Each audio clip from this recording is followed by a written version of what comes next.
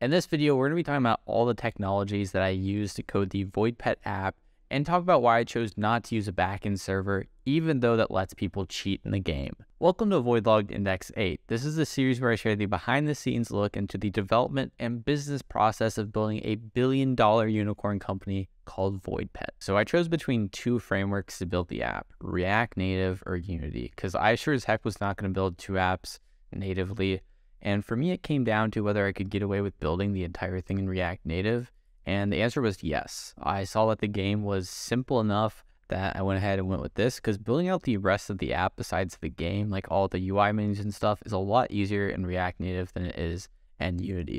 If you notice the little wiggle that the pets do, they are animated. And that was the one thing that I wasn't sure if React Native could handle.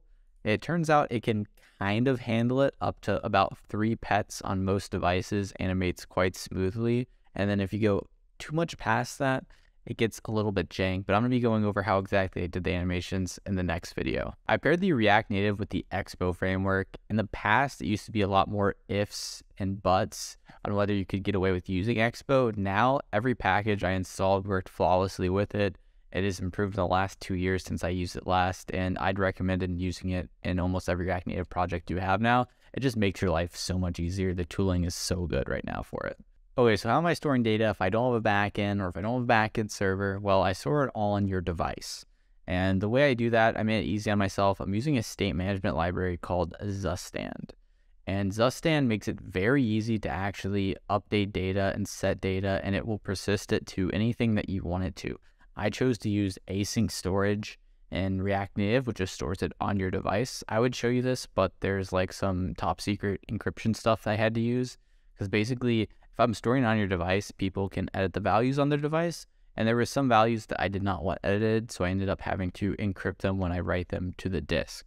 For example, I have this main store which keeps track of the background that you have in the game, and when you unlock a new background, all I do is I call set, I subtract the amount of VM, that's our currency, and then you now have the background stored on your device, and then you can activate that and you own it for this sake. So whenever you call set, it also backs it up to the phone as well. The setup comes with a lot of benefits. One being it's super easy for me to code and sync the logic because it's all just on your device. There's also no privacy concerns because we have people journaling things and they may not want their darkest fears or whatever they're talking about being stored in a cloud, so there's none of that. And then also it works offline. So all that is beautiful. The downside of it is if I want to do multiplayer stuff later, or if I want people to log into accounts, all that kind of stuff, I'm going to have to hack into a server and connect to later on. And also, if you get a new device, if you destroy the device, I'm going to have to write a export data import function, which I haven't done yet. And that's a little bit more clunky.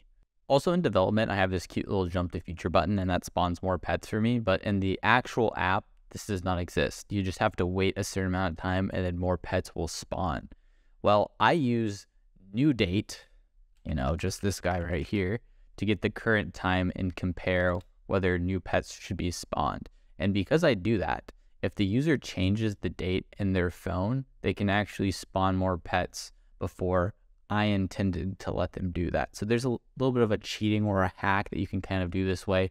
We decided to just leave it in the game because this is a single player game, and if you decide to want to experience the game by jumping ahead in time, you're welcome to do that. But note there is one con to doing that. As soon as you set your time to, like, let's say 2024, yeah, you spawn more pets, but you can't go backwards. So we save the last timestamp that we created a pet for you. You have to wait until that time is now in the past before you can do it again. When you navigate around, there's sound effects and haptics that happen when I just transition pages or click on buttons and whatnot. That's all done with Expo AV and Expo haptics. Hint, hint, Expo is great. And the logic's a little bit funky in some of the places for doing sound and playing like little sound bites, but if you read the docs and do some troubleshooting, you'll be able to figure it out. One of the cooler things that I built in this app is this menu right here. And if I tap and hold, I can actually like drag my finger over one of these and open the menu like that. The code for it is actually just a gesture detector combined with a pressable little button here. So I can either just press and, tap regularly, or if I press and hold, I can drag my thumb over like this. And this was inspired by Pokemon Go, and it's really handy. It's just like a speed, like bam. Didn't have to lift up my finger, bam. Navigate, And so doing that was a little bit tricky, but Reanimated is the library that I use for everything. This guy right here. And that makes animations quite nice. When you meditate or do lots of different things in the game, sometimes the text will kind of like type out like that. That used to be made with Reanimated because Reanimated natively changes some of these things, so it's very performant. But I ran into problems where it just kind of broke and stopped working on some devices, so I ended up changing it to just like literally a set interval here that I just do in my code, and I put some nasty logic in there to type out this text, and now it's been working great on all devices. So one thing I found is 95% of the stuff works automatically, but you're going to find some things like on that lower spectrum of Android devices is not working how you expect, and you have to go back and like re-implement things in different ways like this.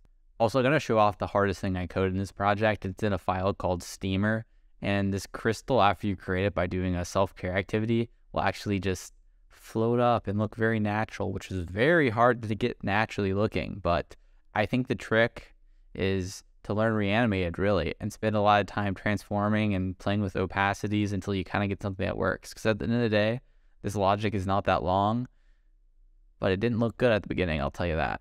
Every single graphic you see in this game is an SVG. The pets, the plants, the backgrounds, the little dry thing underneath the plants, all of it looks like this. This is how you do SVGs in React Native, and they come out crisp, they look beautiful, but there is one caveat to this. Out of memory error failed to allocate a humongous byte allocation, and notice what page it navigated to right before it crashed. Terrain menu. So if I come back here, I go to terrain menu, you'll notice that the terrain menu just has all these backgrounds. So I'm rendering like 6, like not even that many, but 6 is quite a few SVGs, and they all kind of look like this where there's 200 lines of code. And for some of the crappier devices out there, they just implode. Like they're looking like Silicon Valley Bank, and it's not pretty whatsoever. So I think I need to convert these to PNGs or JPEGs at some point. That's coming. I'm going to test if that fixes it. But just note, if you go crazy with SVGs, you may see some of that in your error logging. One other thing probably worth mentioning is I had to use a crap ton of recyclerless views. If you're not familiar with those, that is how you make performant lists in React Native. Otherwise, it tries to render like a whole bunch of things all at once. The recycled list view does a very good job of just only showing what's on the screen and reusing a lot of code. And you'll notice this is a lot of pets. Some people could have thousands of pets that look like this, and using a flat list in React Native was disgusting. It would load for like 10 seconds. So this is an absolute must, especially with all these heavy SVGs. Like look how many SVGs are being rendered. All right. On slow devices, it is extremely necessary. On fast devices, it just helps keep everything flowing real smooth. And there's so many pages like this. My log is clunky. Look, you'll even see see that it like takes a millisecond for the log to come up because there's just so many pets being rendered here. And then we have plants. I don't have as many plants rendered there. You'll even see like navigating this, and the pets just have to be SVGs. The reason we went with SVGs is because there's 6 different elements, and each element has 16 different color combinations that the pet can be. So there's a whole bunch of colors.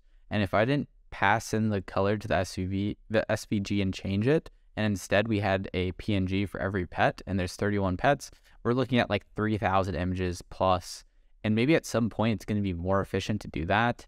I don't know. Well, actually, it just gets worse as we add more colors and more pets. I was mathing how bad it would be if I stored all the images on the device, but probably at that point, I just scrap the offline requirement and we load those remotely.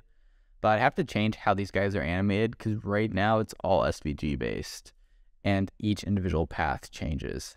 So they'll be a little tricky to figure out with images. We also do over-the-air updates with Expo. If I press this button in production, it'll actually work, and it will just load a new update of the app. Has been working super good. Expo's great with that. We have purchases in the app, and for this, just like everything else, we just have to use Apple and Google's in-app purchases and just lose 15% to 30% of our profit, and it is what it is. It sucks, but that's the price of making an app. Probably worth noting, I used RevenueCat to make my life a little bit easier to do in-app subscriptions. Worked good. Probably recommend doing it again because otherwise they're kind of a nightmare. One area I didn't want people to cheat in was the battle pass. I didn't want them to be able to just skip to like day 30 or 8 and like just collect everything. So for this, we actually just make an API call to a time server. I'm just using this free service called timeapi.io that I make a fetch call to. And this is a trusted date time that I use. Anything where I call a new date without that is untrusted and they could cheat using that. And I know that. But for this, that's how I make sure you can only do one unlock a day. I think that is all the tech worth talking about. If there's anything I forgot, leave a comment below. I'll jump in and add anything that I missed. Overall, I'm really happy with all the tech that I use and would use the exact same thing for future projects.